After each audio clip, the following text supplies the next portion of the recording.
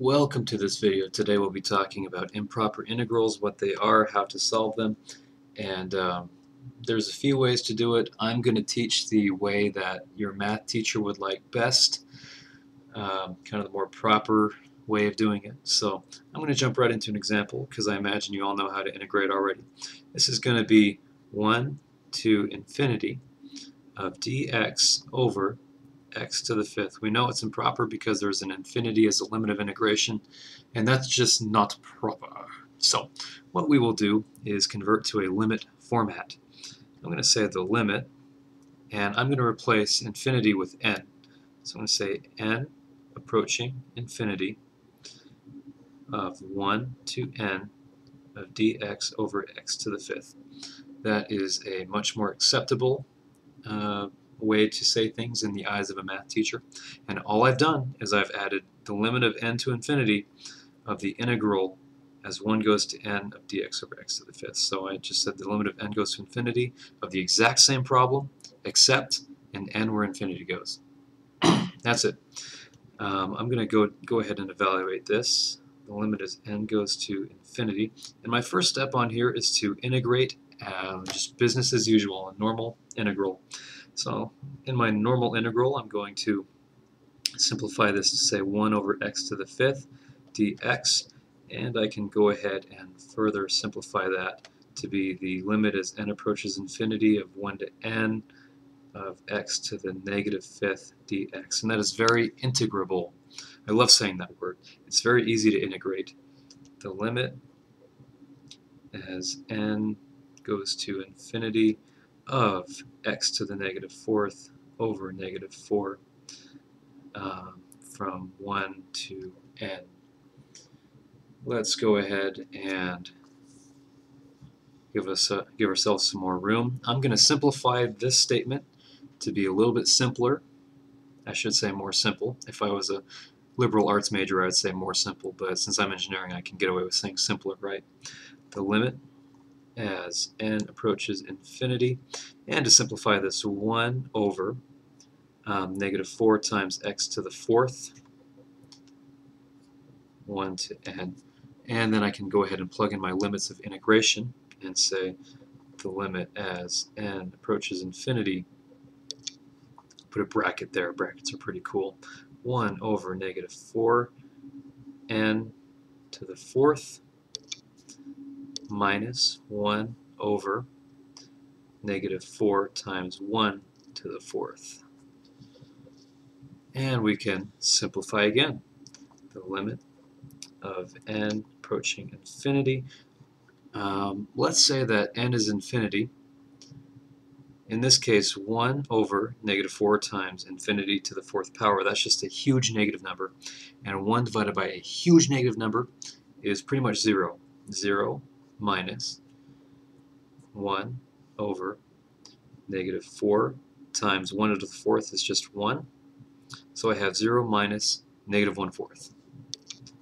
The limit as n approaches infinity equals 1/4.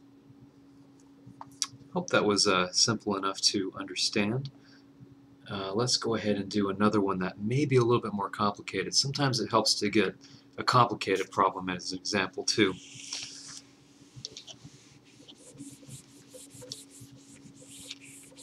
This one is going to require a U substitution. If you have not done U substitution before, you can find that video here, and also a main menu of all of my videos here to find any tutorials that you might need. In this case, why don't we try the integral from 2 to infinity of dx divided by 3 plus x cubed. That looks pretty good. In this case, of course, math teachers hate seeing the infinity, so I'm going to say the limit as n approaches infinity of the integral 2 to n of dx over 3 plus x cubed All I've done is slapped a limit of n going to infinity and then wrote the exact same problem with n instead of infinity. Now, limit as n approaches infinity, I'm going to go ahead and simplify this 2 to n, and I'm going to say 3 plus x to the negative 3 dx. That is very easy to integrate. I'm going to set up a u substitution and say u equals 3 plus x, du equals 1 dx as I take the derivative of 3 plus x. And then I'll throw it back together and say the limit as n approaches infinity, and that's going to be u to the negative 3 du. Now let's go the limit of n approaching infinity of u to the negative 2 divided by negative 2 from 2 to n.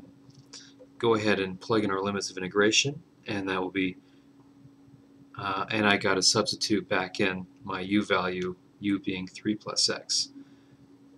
3 plus x to the negative 2 divided by negative 2.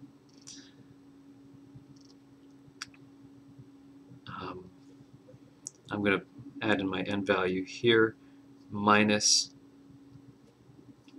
3 plus 2 to the negative 2 divided by negative 2.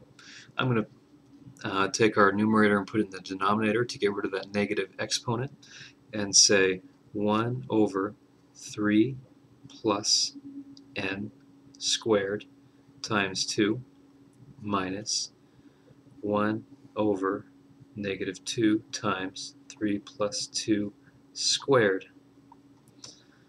I can simplify that further, and if I've got, I didn't write in my limit sign, how terrible is that?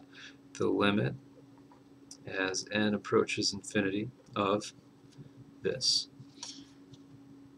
I can go ahead and evaluate my limit now, and I'm going to plug an infinity in here. We have 1 over an insanely huge number. That makes 0 minus 1 over negative 2 times 3 plus 2 squared. And simple algebraic simplification would dictate 0 plus 1 over negative 2 times 25. I'm sorry, 0 minus 1 over negative 2 times 25, and that's going to be 0 plus 1 over 50, or just 1 over 50. And that is the answer. So if you have any questions, go ahead and post them on facebook.com/jokoengineering. And please subscribe if this was helpful, because that is the best way to help me as well. Otherwise, I will see you next time.